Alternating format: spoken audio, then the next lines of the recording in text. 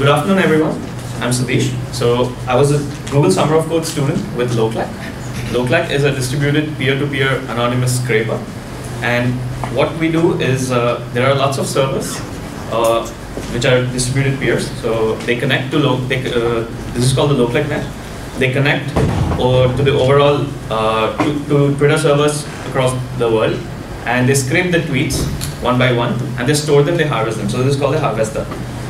So what exactly is this? It's a backend search, and which keeps data open. So what we know as of now is if you want to use Twitter data, you need Twitter authentication, the OAuth. But Loklak allows you to do that without a password or without things like that. So it's completely open data. You can do a lot of things with that, and there are endless possibilities. In this talk, I'll be talking about a few of the things that we have done and what we could accomplish with this data. So first thing is it's anonymous. So you can directly run your own server. You can scrape Twitter data by yourself, or you can use the existing loklak.org. We have an amazing API for you to directly query. You'll get a JSON response, and you can use that. So what are the functionalities that we have?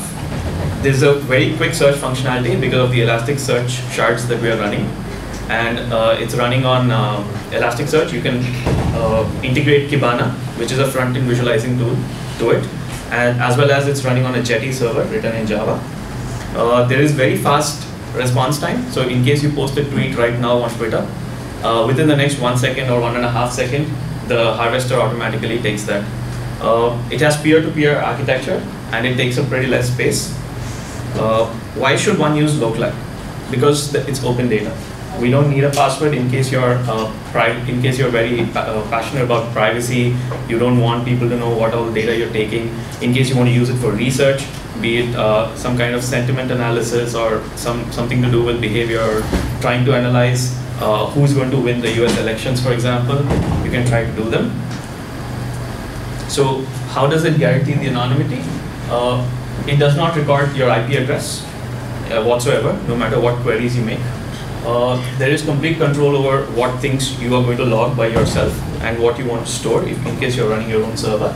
And and any short links, so in case you have bit.ly or any links like that, it automatically unshortens them for you so that you can just hit it without any redirects. So it has distributed peer-to-peer architecture. That means anywhere in the world, people can put that up. And Twitter also has something called, in case you request Twitter too many times, they block you out for some time, like one hour or 1.5 hours. With Loklak, that does not happen because of the distributed architecture. If one of the servers has the tweet, it will automatically start sharing the tweets within the servers. So what are the possibilities? Some of them are research, some of them are customer support, and complaint tracking, things like that. One of the applications that we have built using this large amount of data. So we have 170 million tweets that are indexed as of today. And one of the applications that we built was for the government of Telangana in India. So using the concept of passive governance. So people generally do not want to go and complain to the government officers because they keep bouncing them front and back. But using Twitter, they randomly rant about it. All these rants could be used productively. So using Loklak, we are scraping all of that information, using the sentiment analysis in it, and trying to give it to the government, telling that people over here have a problem, and these are the kind of problems that they're facing.